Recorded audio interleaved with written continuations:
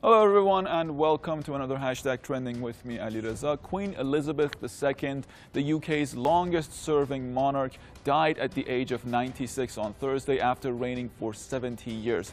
Aside from expressions of grief, the monarch's death revived criticism of her legacy, a legacy of colonialism and oppression.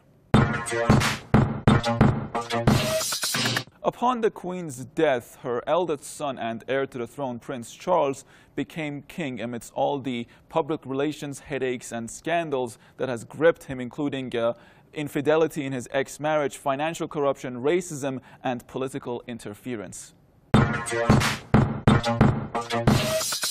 Many on Twitter remembered the Queen as a symbol of the British colonial empire, which worked through the decades to enrich itself through violence, theft, and oppression of other nations. Some also listed a number of criminal wrongdoings of Britain under the rule of the late Queen as a response to one of Press TV's tweets, which you will find here. It's written, "Here are some of the crimes committed by the UK during the 70-year rule of Queen Elizabeth II." You can see the original tweet on Twitter, but I'll just read a couple of them for you here. So, for example, in 2003, chemical attack against Iraq by British forces. More recently in, for example, 2011, role in Syria crisis, and even more recently in 2015, support for Saudi Arabia's crimes in Yemen.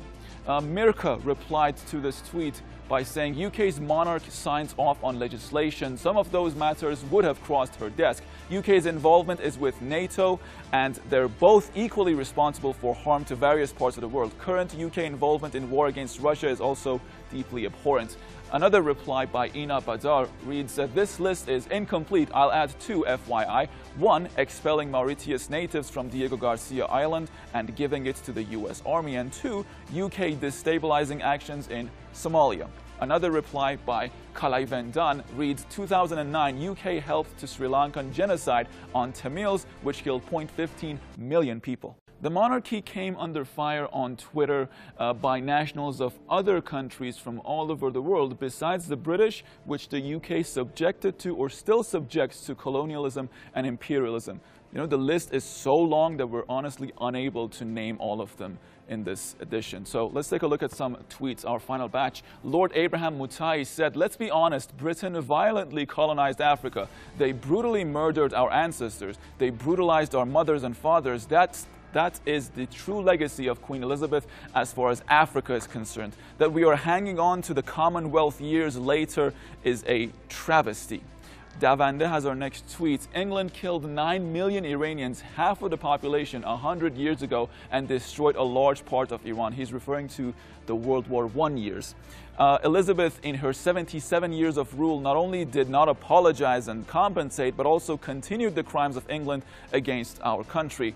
Subham Sahu has our next tweet. "In nearly 200 years of genocidal colonialism, the British Empire stole $45 trillion in wealth from India, 17 times more than UK GDP, killing millions. The UK monarchy, Queen Elizabeth, the royal family are simply symbols of murder, exploitation, and theft." Michelle Maliketo Malanga has our final tweet. "What sort of a queen commits crimes against humanity and gets away with it? She did this not only in Africa and the Caribbean, but India, Yemen, and Pakistan as part of her duties. Are we going to be silent about that?" And that's a wrap for this edition of Hashtag Trending. Thank you for watching. Until next time, take care and bye-bye.